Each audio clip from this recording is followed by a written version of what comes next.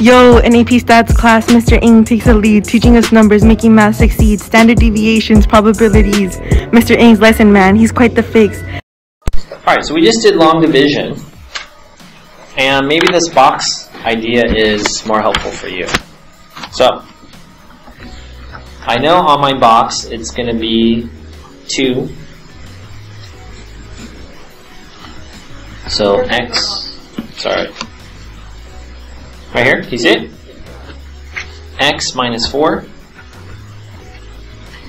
And the inside, the dividend, has to start with 2x to the third.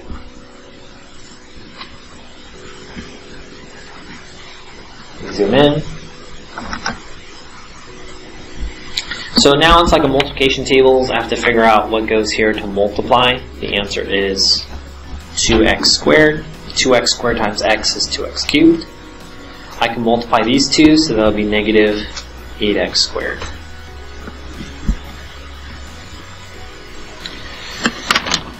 Okay. In the diagonal here, these two have to add up to negative 7x squared.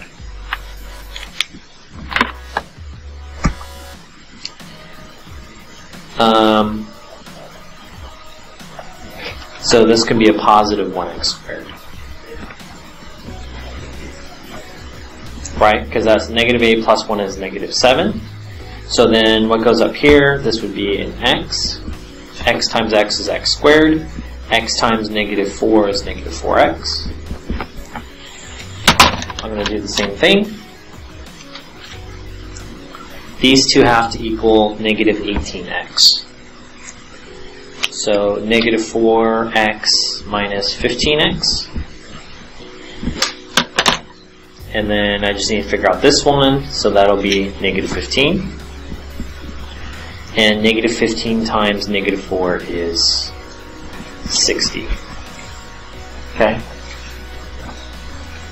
So what does this mean? Write the dividend. So the dividend is what is in the inside, what we started with. So 2x to the third minus 7x squared minus 19x plus 60 is equal to, I think this will make sense, you have x minus 4 times 2x squared plus x minus 15. The divisor times the quotient. In this problem, we didn't have a remainder when I needed to add over here, so the remainder would be 0.